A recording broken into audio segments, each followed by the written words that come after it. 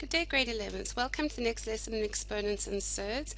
In this lesson, we're going to be looking at surd laws. Now, the surd laws are very closely related to exponent laws, which makes sense because the surd is just really using a rational exponent. So we could translate it like that. But let's have a look at them anyway, because it'll help us in our future expressions and examples. So the first one you know already. You know that this is really the relationship between a surd and a rational exponent, that a to the m over n is equal to the nth root of a to the m. So in other words, I could write this, because remember there's an implied 2 here. If there's no number in front of them, this is implied square root.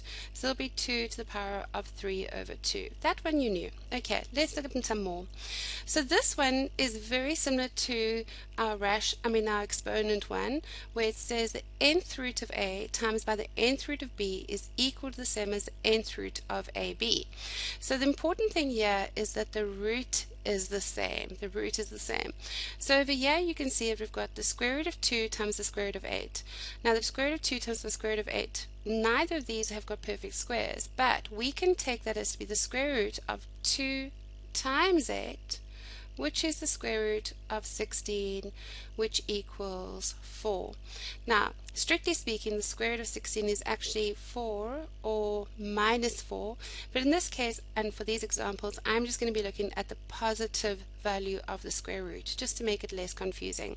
The reason I say this is because 4 squared is 16, and minus 4 squared is equal to minus 4 times minus 4. Minus times a minus is a plus, so it becomes plus, and 4 times 4 is 16. So therefore the square root of a number is always going to be the positive or negative value of that number. Okay, let's have a look at another example. Okay, the nth root of a over b is equal to the nth root of a over the nth root of b. Now in this case, again, we've got the square root of 27 over the square root of 3, and again there's no perfect square root of 27 and no perfect square root of 3, but if we use this rule, this becomes the square root of 27 over 3. And 27 divided by 3 is 9, so we get the square root of 9, which, and in fact, I'm just going to carry on with it since you guys know about it now. It's going to be 3 or minus 3. So the square root of 9 is either going to be 3 or minus 3. So you see how you can get something that looks really tricky, that we think, oh, we don't know what the square root of 27 is, but if we use our rules, we can find out that actually that's the same as square root of 9, which makes a nice pretty number. Okay, let's look at another rule. It says the mth root of the nth root is equal to the m times nth root. Okay, so what are we looking at here? We're looking at the square root of the square root of 81. So the reason I can say that is because I could say this is the square root of 81 to the half, right? And then to prove that, that then becomes 81 to the half to the power of a half. And what do we do when we multiply? When we come across brackets, we multiply the exponents. It becomes 81 to the quarter. Okay, 81 to the quarter. And if you don't already know what this is, we can use our prime factorization. And we can say, okay, fine, what is the smallest prime factor, prime number that can go into this? Well, 2 doesn't go, but 3 definitely does. 3 goes into 8 twice, remainder 2. 3 goes into 21 7 times. And then 3 definitely goes into 27 9 times.